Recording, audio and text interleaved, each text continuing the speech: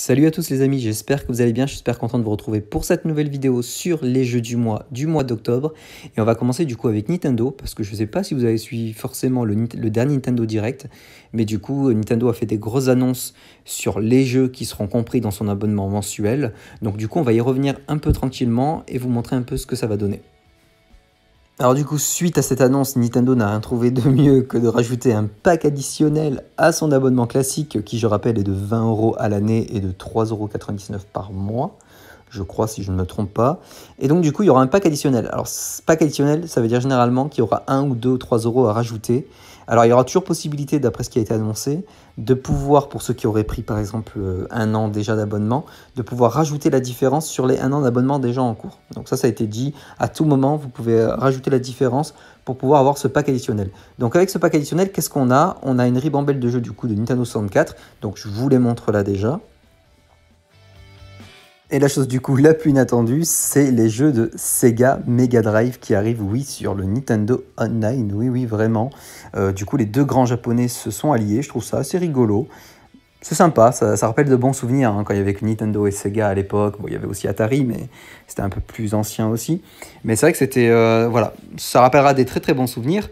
Mais c'est vrai que Nintendo arrive à faire du neuf avec du vieux, et en plus de ça ils en profitent au passage pour sortir aussi les manettes qui vont avec. Attention, manettes vendues à 60 €, il paraîtrait.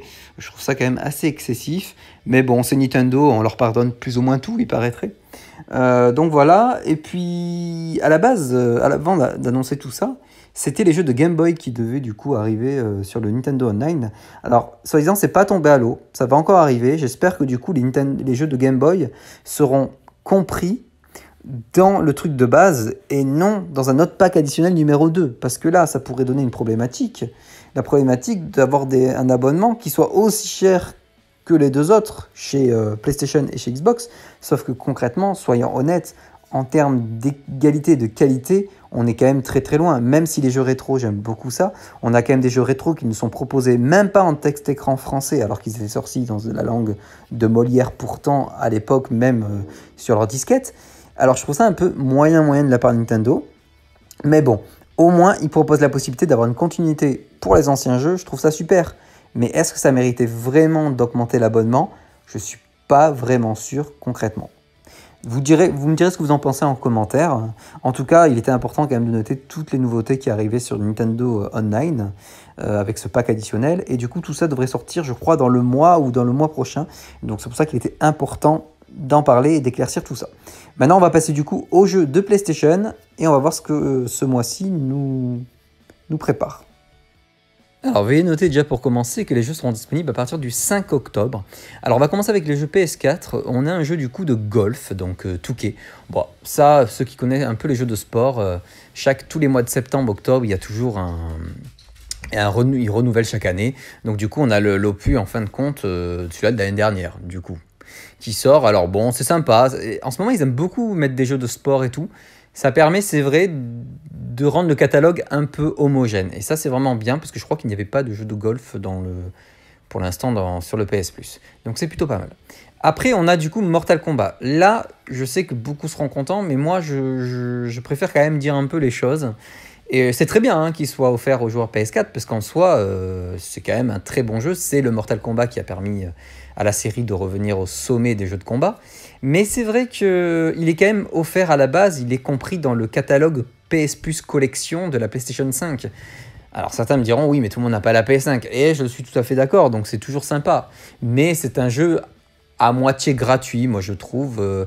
J'aurais préféré qu'il y ait autre chose à la place que ça, puisqu'au final, les joueurs, quand ils auront la PS5, parce que certains n'arrivent pas à l'avoir, hein, donc c'est encore compliqué d'avoir la console, ils auraient eu directement le jeu inclus dedans.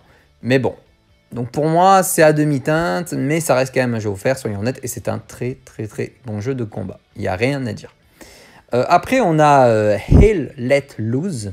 Alors ça, c'est un jeu de guerre qui se passe pendant la Seconde Guerre mondiale, qui avait été financé grâce à un Kickstarter, si je me rappelle bien, en 2017. Alors, Le jeu est en multijoueur, il y a du multijoueur, un mode histoire et tout, et c'est super réaliste. C'est vrai qu'il est très très beau ce jeu. Et en plus de ça, les versions console sortent le 5 octobre justement, donc en fait il est offert dès sa sortie sur console. À croire que c'est devenu une mode pour les jeux PS5 offerts. Donc je trouve que franchement c'est un très très beau cadeau. Moi j'aime bien, je suis très très fan d'histoire pour les gens qui me connaissent, et je pense que je vais quand même le télécharger. Parce qu'il est tellement réaliste que j'ai envie quand même de le tester tout ça et tout. Donc je le téléchargerai quand même pour l'essayer. Qui sait, je vous ferai peut-être une vidéo vite fait.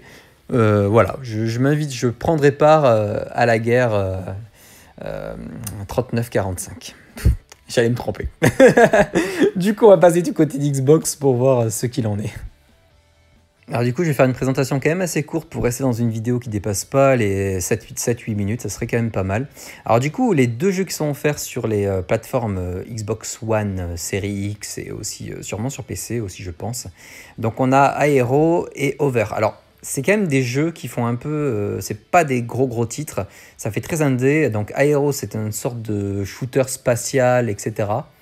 Alors que Over lui va être plus un style d'open world, vous allez faire du sport, etc. et tout. Il y a un aspect très jet set radio, pour ceux qui ont connu sur Dreamcast à l'époque.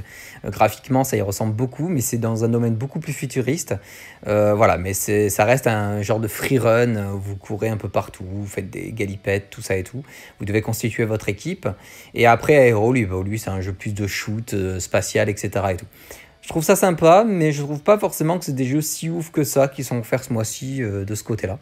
Après, on a Castlevania, donc bon, ça on présente plus. Castlevania, ça reste des très bons jeux de vampires en 2D, etc. et tout.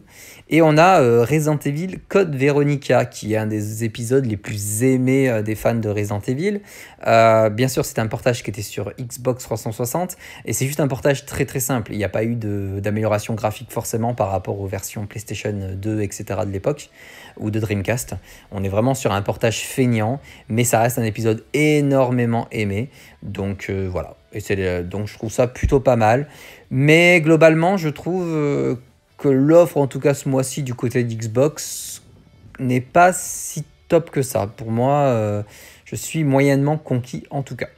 Donc voilà pour les jeux offerts sur les 3 consoles, on va dire, de ce mois-ci. Comme je le répète, pour Nintendo Online, les jeux que j'ai montrés donc sur Mega Drive et sur Nintendo 64 doivent arriver bientôt dans le pack additionnel. On ne sait pas encore plus sur le prix, tout ça et tout. Mais je pense qu'on va beaucoup en entendre parler une fois que la Nintendo Switch OLED sera sortie le 8 octobre. Donc voilà, donc la nouvelle Nintendo Switch avec un écran OLED, mais qui n'améliore pas forcément l'hardware et la puissance de la console, hein, c'est juste en termes de visuel et de taille d'écran. Mais bon, voilà, mais je pense qu'on a fait le tour pour ces jeux du mois. Vous me direz en commentaire si vous trouvez que c'est un bon cru. Moi, globalement, hormis le jeu de guerre qui m'intéresse quand même pas mal, je suis pas forcément conquis par ce mois-ci. Je trouve pas que c'est un très bon mois. Écoutez, vous me direz vous dans les commentaires ce que vous en pensez, mais en tout cas, je vous souhaite une bonne fin de journée et je vous dis à très bientôt les amis.